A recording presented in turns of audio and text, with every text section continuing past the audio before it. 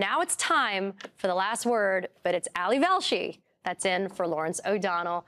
Ali, we've done this earlier this week. Well, look at this is becoming a habit between the two of us. Look at you, legal expert extraordinaire, taking a little walk into my economic sandbox there. I was like, I'm trying to get ready for the show. It's like, what are you talking about? Price fixing, economics, Federal Trade Commission, antitrust. That's my jam. That was great. Well, you are certainly a role model for all of us, and you wear many hats. And so I just wanted to put on my Ali Velshi hat this evening. It was fantastic. You did it better than Ali Velshi would have. I thought that was a great conversation. And I think Faz's point is really valid that, and you know this as a lawyer, governments do this. Governments are there to ensure that consumers are protected, not just financially, but in terms of over concentration in any industry. Like, that's just normal. Every government in the world that is functioning will do that. There's nothing communist or socialist about that. That's consumer protection. It's basic stuff. Well, you know what? It's always so good to see you, not on the weekend, during the week. You are the hardest working man in TV. We'll still cross over on the weekend like we normally do. Great to see you, my friend. Thank you, Katie. Good to see you. Well, we got breaking news tonight. We just saw Vice President Kamala Harris in her first joint interview with her running mate, Tim Walz. And if Donald Trump thinks he's going to have an easy time in a debate about the economy with Vice President Harris, you might want to listen to this and think again. You have been vice president for 3.5 years. Yeah. The steps that you're talking about now, why haven't you done them already? Well, first of all, we had to recover as an economy, and we have done that. I'm very proud of the work that we have done that has brought inflation down to less than 3%. The work that we have done to cap the cost of insulin at $35 a month for seniors. Donald Trump said he was going to do a number of things, including allowing Medicare to negotiate drug prices. Never happened. We did it. So now, as I travel in the state of Georgia and around our country, the number of seniors that have benefited. I was in Nevada recently, a grandmother who showed me her receipts.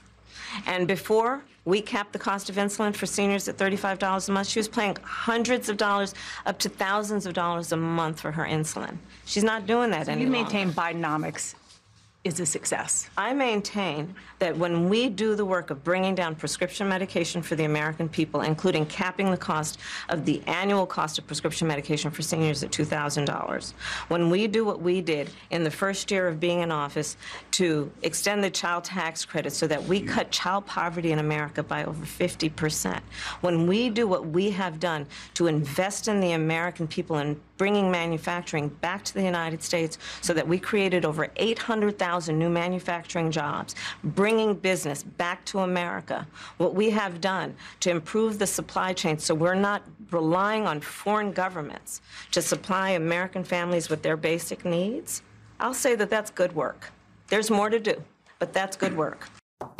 Here's Vice President Harris on another topic that Donald Trump feels is good for him, the border. Through bipartisan work, including some of the most conservative members of the United States Congress, a bill was crafted, which we supported, which I support. And Donald Trump got word of this bill that would have contributed to securing our border, and because he believes that it would not have helped him politically, he told his folks in Congress, don't put it forward. He killed the bill. A border security bill that would have put 1,500 more agents on the border. And let me tell you something, the Border Patrol endorsed the bill. And I'm sure in large part because they knew they were working around the clock, and 1,500 more agents would help them. That bill would have allowed us to increase seizures of fentanyl. Ask any community in America that has been devastated by fentanyl what passing that bill would have done to address their concern and a pain that they've experienced. So you would push that legislation again? I just want to ask about... Not only push it, I will make sure that it comes to my desk and I would sign it. We have laws that have to be followed and enforced that address and deal with people who cross our border illegally, and there should be consequence. And let's be clear, in this race, I'm the only person who has prosecuted transnational criminal organizations who traffic in guns, drugs, and human beings. I'm the only person in this race who actually served a border state as Attorney General to enforce our laws, and I would enforce our laws as president going forward. I recognize the problem. And here's what Governor Walz said tonight about his family. Of grateful for so many reasons to be on this ticket, but that moment, to understand what was really important, to have my son feel a sense of pride in me, that I was trying to do the right thing. And it was, you try and protect your kids, it brings notoriety and things, but it was just such a visceral, emotional moment that I'm grateful I got to experience it, and I'm so proud of him. I'm proud of him. I'm proud of Hope. I'm proud of Gwen. She's a wonderful mother, and these are great kids. And Vice President Harris and Governor Walz sat down for their joint interview in Georgia, where the Democratic candidates just wrapped up their two-day bus tour of the state, ending with a huge rally in Savannah. Earlier today, Vice President Harris announced plans to unveil a tax credit proposal for startups at Dottie's Market, a black-owned business in Savannah. This is one of my singular priorities, is to invest and grow our small businesses. So what I'm going to be rolling out next week is basically a tax credit for startups, for small businesses. We're starting out. Yes. Half of America's working population either owns, runs, or works in a small business. I mean, when we think about strengthening the economy as a whole, not to mention really investing in like the ambition and the dreams. Yes. I mean, that's all of that is what you guys are doing, and creating dreams in the process. Absolutely. Right? On the Republican side of the ticket, J.D. Vance made the mistake today of following Tim Walz's speech at the International Association of Firefighters convention. Tim Walz received a standing ovation from the members of the Firefighters Union yesterday. J.D. Vance, not so much. Thank you, guys. Thank you so much. Well, Semper Fi, guys. We got some, it sounds like we got some fans and some haters. That's okay. President Trump and I are proud to be the most pro-worker Republican ticket in history. And I want to talk about why we're fighting for working people, why we're going to fight for unions and non-union alike. Today, Donald Trump was on the campaign trail in Michigan and Wisconsin, according to new polls that are released tonight. In Michigan, Kamala Harris leads Donald Trump 49% to 46%. In Wisconsin, Kamala Harris leads Donald Trump 52% to 44%.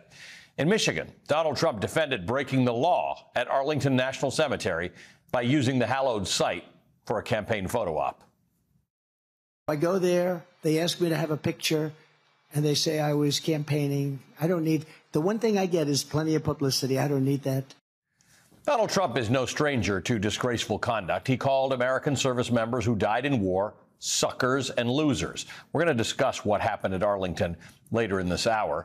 But a new poll in Georgia tonight shows Kamala Harris leading Donald Trump in Georgia 49% to 47%. And because you cannot just cover the public campaign of the candidate who tried to overturn the election last time, the speeches, the TV ads, we're going to look at what Republicans are doing in the key states, including in Georgia. The voter suppression, the disenfranchisement, the election chicanery. Today in Georgia, Vice President Harris reminded voters that she is running as the underdog against Donald Trump. We're here to speak truth, and one of the things that we know, this is going to be a tight race until the very end, okay? So let's not pay too much attention to the polls, because we are running as the underdog, okay? And we have some hard work ahead of us, but we like hard work. Hard work is good work. Hard work is good work. And with your help, we are going to win this November. We are going to win this November. Yes, we will. The future is always worth fighting for.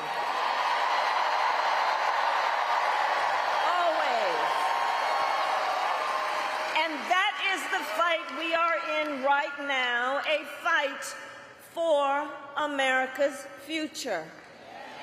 We fight for a future with affordable child care, paid leave, and affordable health care.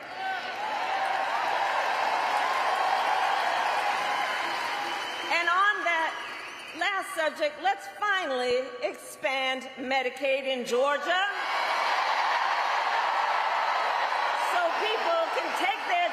To a doctor or go to an emergency room without going into medical debt.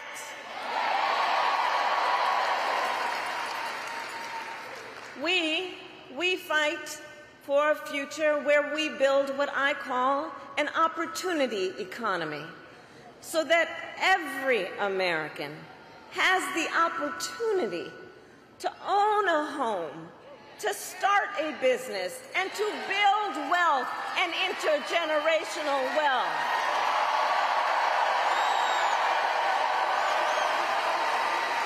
And a future where we lower the cost of living for America's families.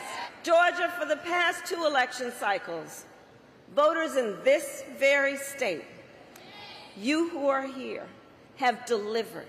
You sent 2 extraordinary senators to Washington, D.C.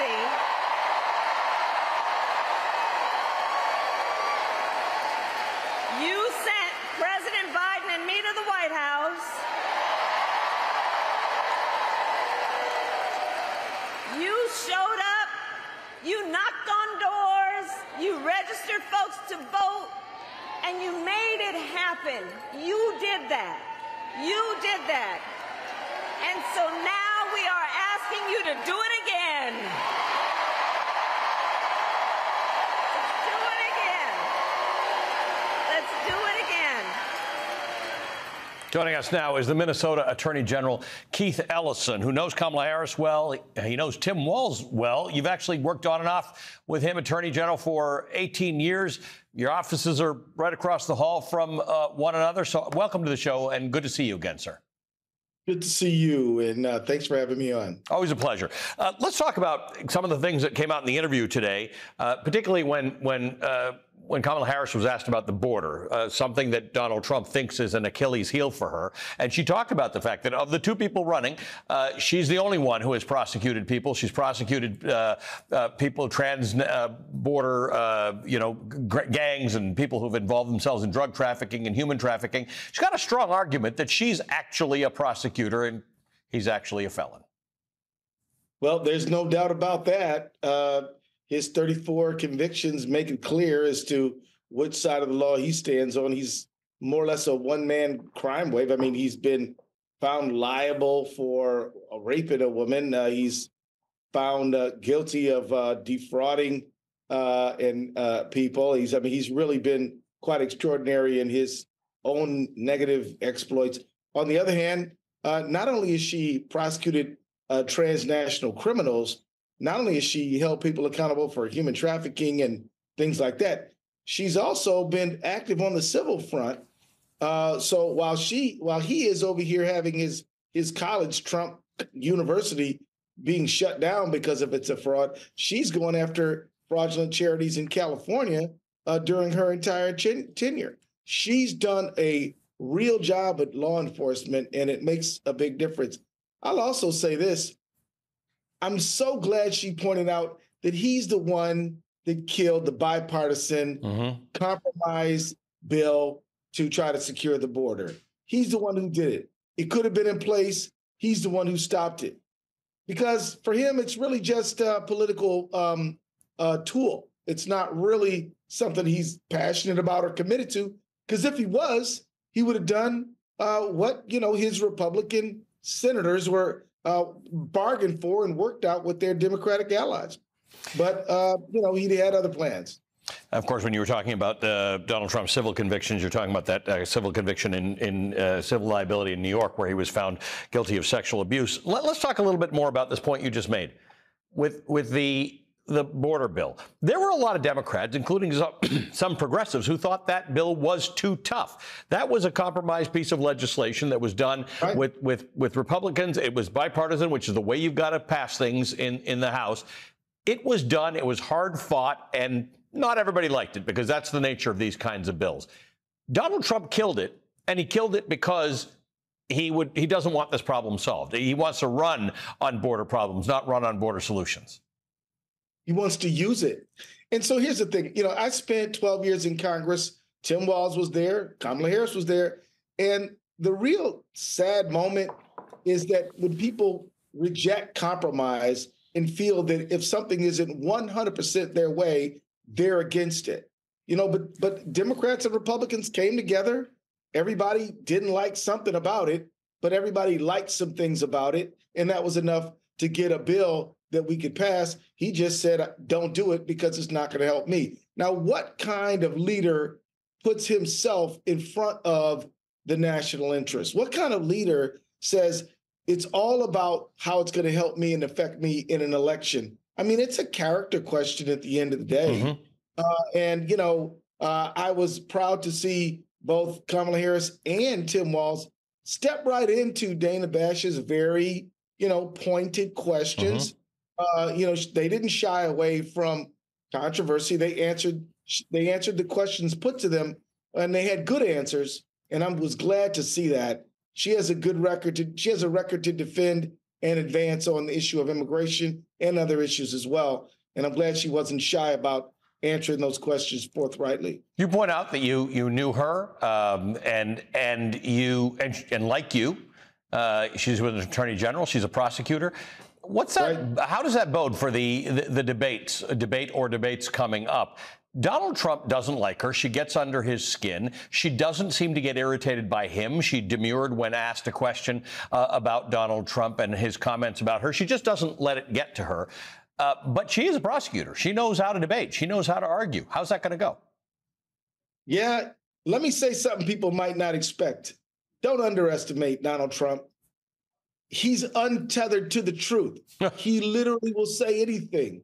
And so she's got to be ready that you don't know what in the world might come out of his mouth. He might claim credit for things he didn't do, deny things he clearly did do.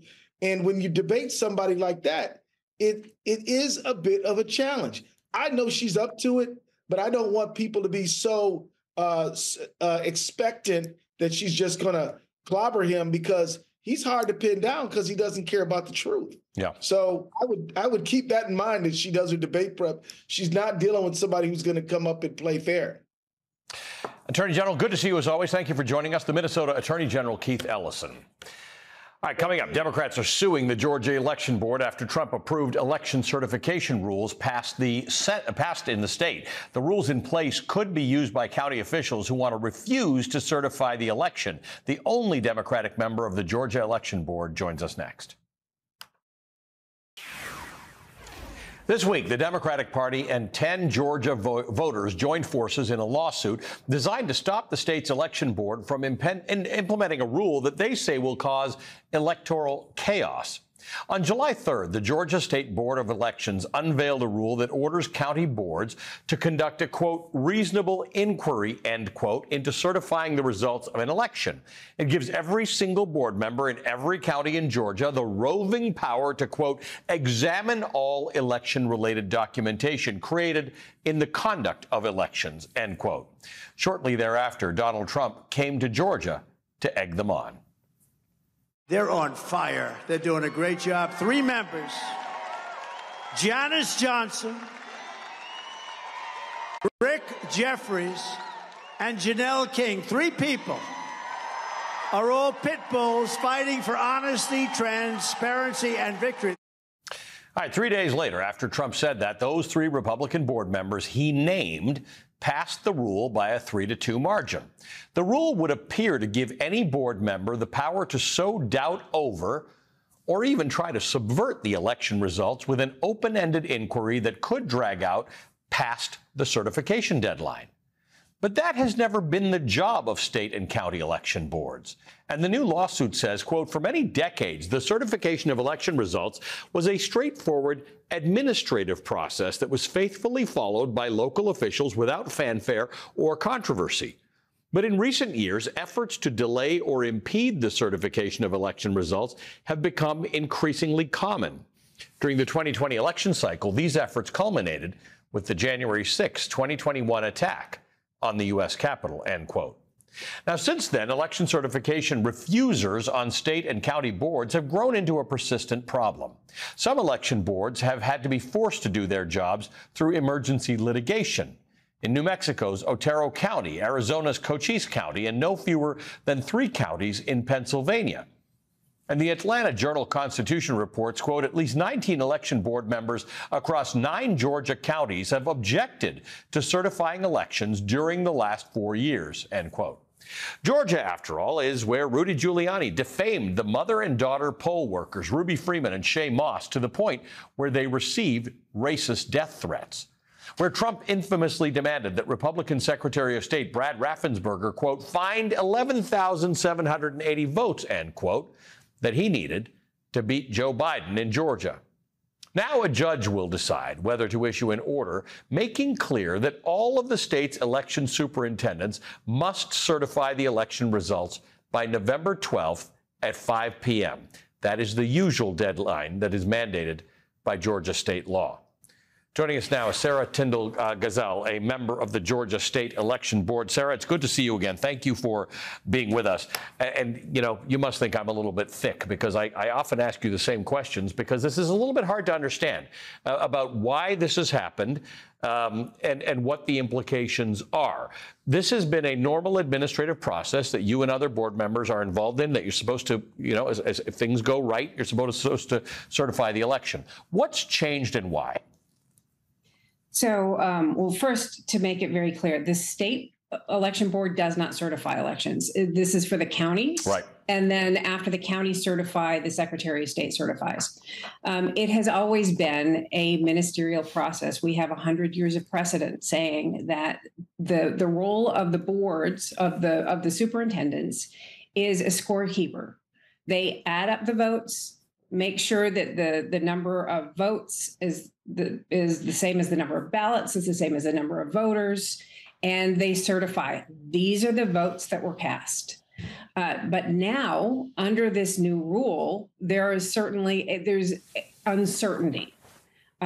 Rules cannot subvert the statute. They can't break the law. So there's nothing in this rule that could force counties or allow counties under the law to extend the certification past or to refuse to certify. But because of the way the rule is written and because of the commentary around the rulemaking process, it creates an uncertainty around it. So certain board members that already want to and in the past have refused to certify may believe that they've been justified and that they're validated in their refusal. And that's what certainly I argued against passing this rule because it just creates more uncertainty. Unfortunately, I was overruled. So let's just discuss this. The election is November 5th. The state deadline for certifying the ballots is November 12th. In a normal world, that should make sense. The issue now is that don't know what problem in theory we're solving for, but a county board or a county board member can say that they've got a reasonable reason to think there's an issue here. And conceivably, while the law cannot tell the counties to delay certification beyond a certain point, it's conceivable that that could then run beyond the certification deadline.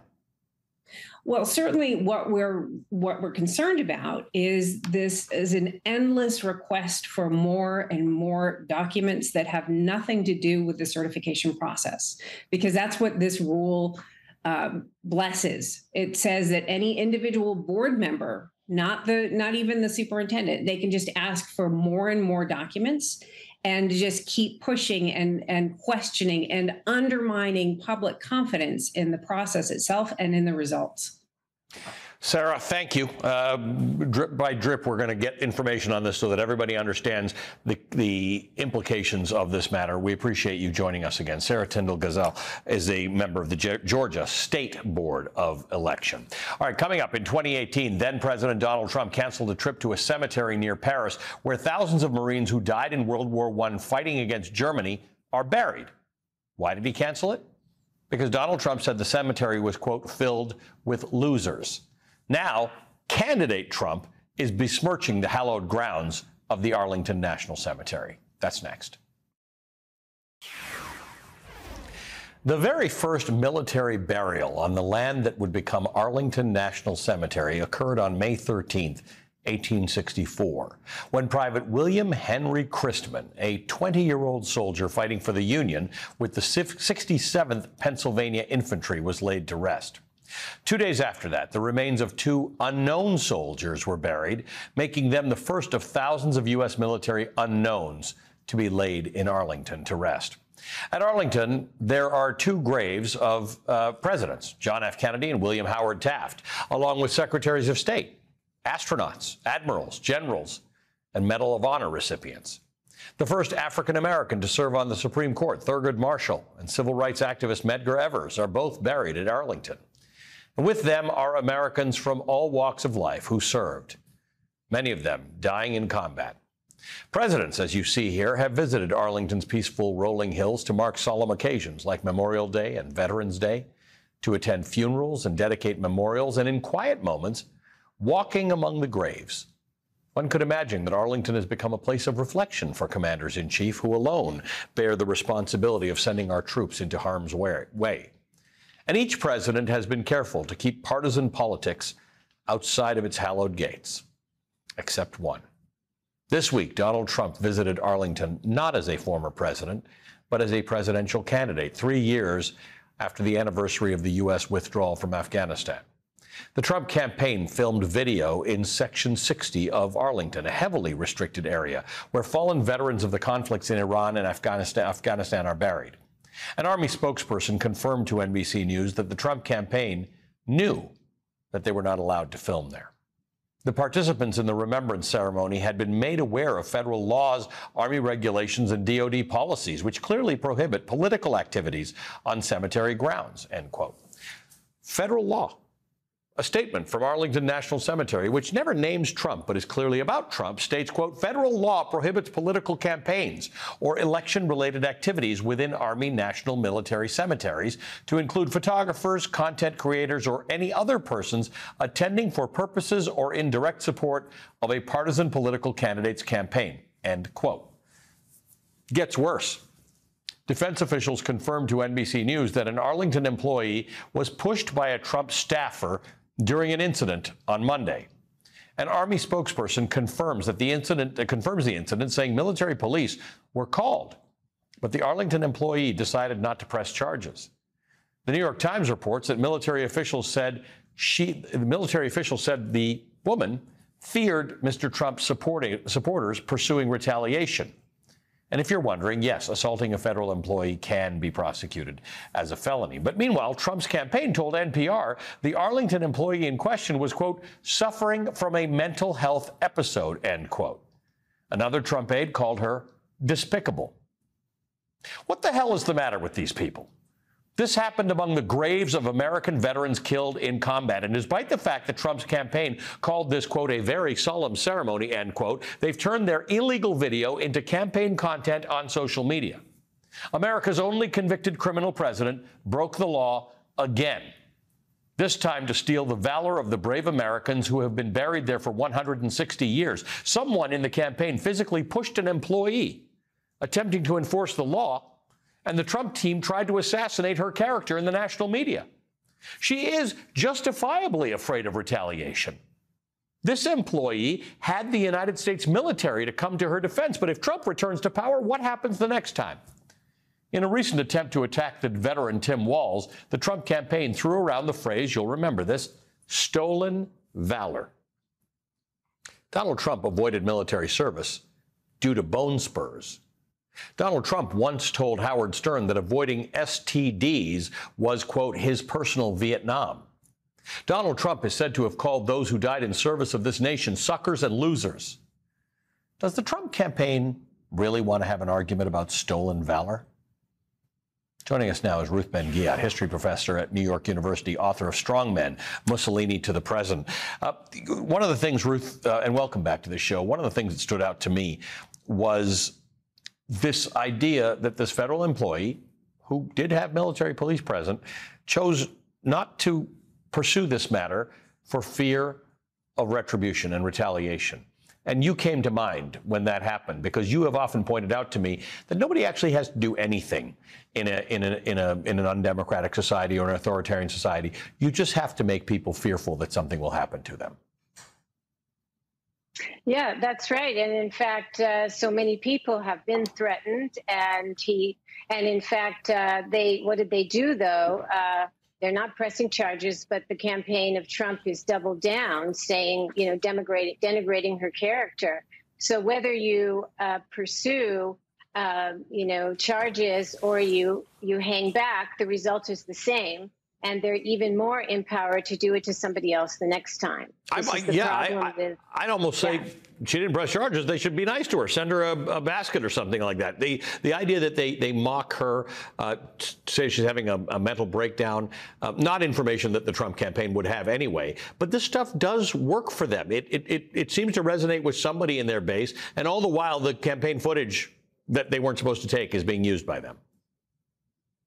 Well, this employee was very threatening to the campaign because this was somebody who was upholding professionalism and being apolitical. And these are principles that the Trump campaign does not recognize. Indeed, Project 2025 is a plan to take away anybody who is apolitical and professional and has honor and ethics out of government completely. Literally. So, they actually have a number. They talk about 50,000 people that they're prepared to replace with people who have sort of got loyalty to Donald Trump, not to the Constitution. Ruth, I want to play something that Donald Trump said tonight in Michigan and just have you evaluate. It's a very short thing that he said about this particular incident and the criticism that he's received. Let's listen. Last night I read that I was using the site to politic. That I used it to politic. This all comes out of Washington. And they say I was campaigning. I don't need, the one thing I get is plenty of publicity. I don't need that. I don't need the publicity. So tell me about that for a second. He does get plenty of publicity. That's true. But the I don't need that, I don't need the publicity, I don't believe to be true. He only needs that. That's his fuel. It is. And part of this is, once again, his character. Donald Trump's MO is to degrade and denigrate everybody around him so he can feel more important.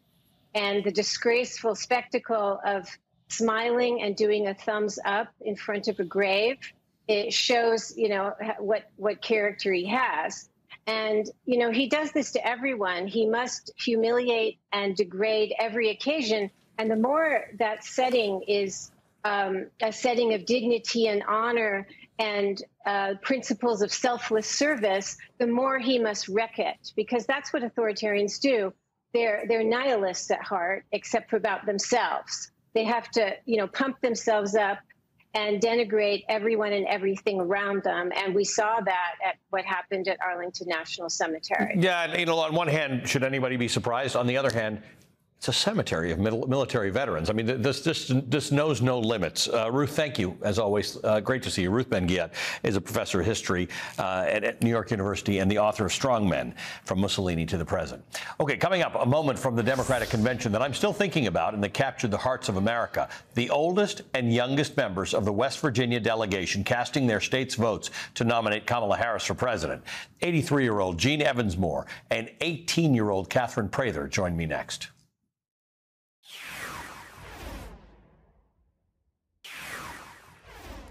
As a student and as a Georgian, Vice President Harris's promise for our future fills me with hope and joy. As the president of the Savannah State student body, I couldn't be more proud to now announce the next president of the United States of America, Vice President Kamala Harris.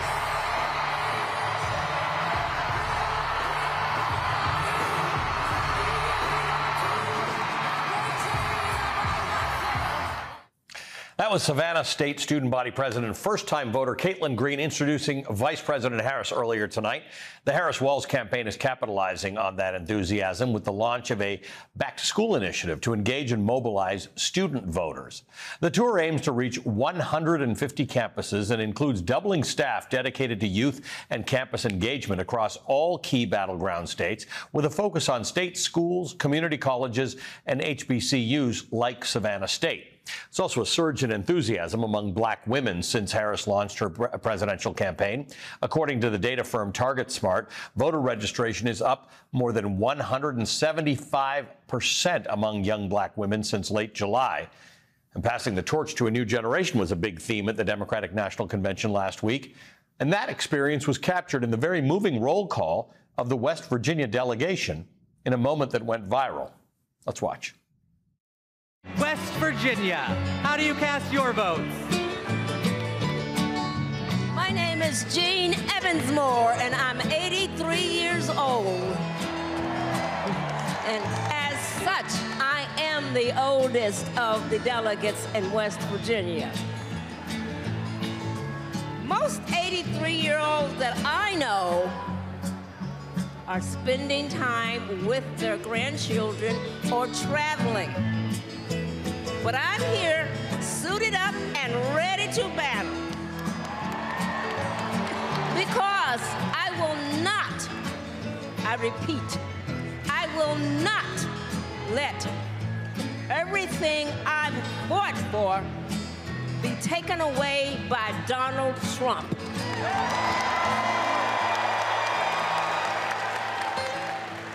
My name is Catherine Prather.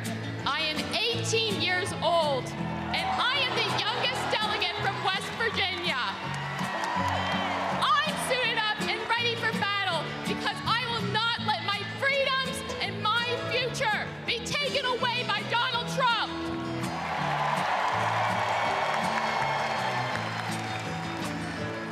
That's why we're proud to cast West Virginia's 24 delegates for the next President of the United States, Kamala Harris.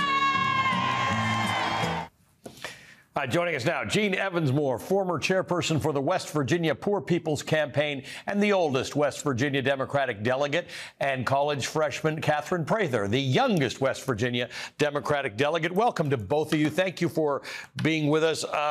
Ms. Evansmore, it would generally be thought of as impolite to have you on my show and talking about your age, but it's relevant. And it's relevant to this conversation in a way that you've made it relevant to this conversation. And that is when you said, I am not going to let all I've worked for be taken away by Donald Trump.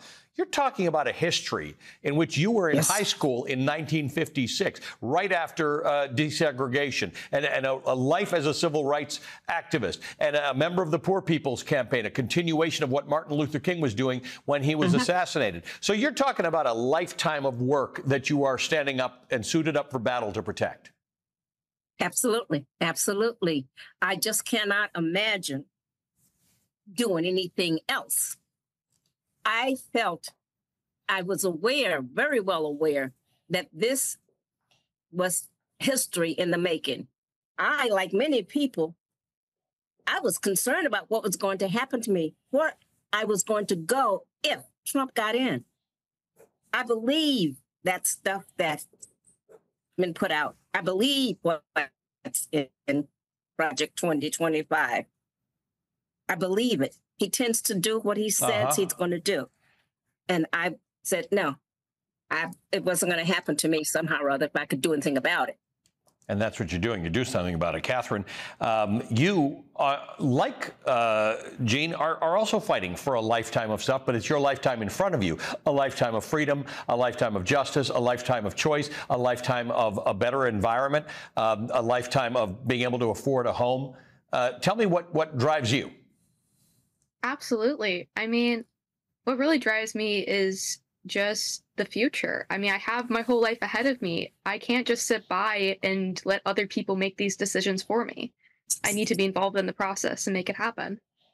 And how's that changed? Because, Jean has come from a place where it left her no choice but to be involved that way. And in some ways, Catherine, so are you. You're in a place where if you want these things to change, you're left with no choice but to suit up for battle, as you both said. Yes. Yeah, absolutely. Yeah. Catherine, Yes. how's it feel to have been standing there next to Jean and understanding that you're both holding the torch together at the moment? You're not passing it just yet. You're holding it together. All right. Yeah, I mean, Jean is just an absolutely wonderful person. I look up to her so much. She runs marathons outside of all this political stuff. She's just a wonderful person to be around, and I love spending the week with her at the convention, just having this incredible experience, being surrounded by so many great people. And Jean, tell me the same thing. What must it feel like to have somebody who maybe in some ways reminds you a little bit of your young self? One of the things that I remember saying a few years ago, after going to and seeing people that are running for election, and what I was noticing was they should have quit. So I decided I'm not voting for anybody that's old. And then when this came about, when the voting was going on, I had told people first not to vote for me because I said, I'm not sure that I know anything. But by the time that was the last chance, I had changed my mind. I decided I would really like to do this. So I told them, I said, I've already voted for myself now. I'd appreciate it if you would. So I was flabbergasted to find out that they actually did vote for me. And most of those people that are delegates, I don't know them because we live all over West Virginia, which is a huge area, rural area. And pretty much if you don't live near somebody, or you probably don't know them. But anyway, man, this is something everybody should do. Figure out how to make it happen. Start saving your money now. Plan to get to the next one. It's great. I think that's amazing that you're both participating. Catherine, one of the things you said is that you want someone in charge who, even if they disagree on how to approach issues, will be empathetic and reasonable. To you, the tone of politics is also something that needs to change. Absolutely. Absolutely, yes. I would say right now there is way too much inflammatory rhetoric from both sides at times. And moving forward, I really want someone who is just a reasonable, respectable person. Mm-hmm. And Harris definitely is that. I mean, I believe, even if I don't agree with everything, but I agree for the most part what she's saying. But even if there's some issue that I personally disagree with, I do trust her to go forward on that issue in a manner that makes sense. And just being a kind person, I think, is really important, because having empathy on all these issues and understanding that more than one thing can be true at the same time, and just moving forward in a reasonable manner. I mean, I wish that I was asking for less than that, but that's really all I'm asking for, is just someone who can be an adult in the room. You two are wonderful. Thank you so much. You've made my evening by joining me on the show tonight, and I'm really grateful to both of you, not just for being here, but for what you're doing for this country. Gene Evansmore, you got a lot more to do for us, so thank you for keeping this fire burning for so long. And Catherine, same thing. You've got a lot more to do for us. Well, I hope we have this discussion again. Thanks to both of you. We're taking a break. We'll be right back. All right, this weekend on Velshi, we're highlighting Project 2025's plans to protect and even amplify extremist violence and disinformation campaigns. That'll be this weekend, 10 a.m. to noon, both days. That is the last word for tonight.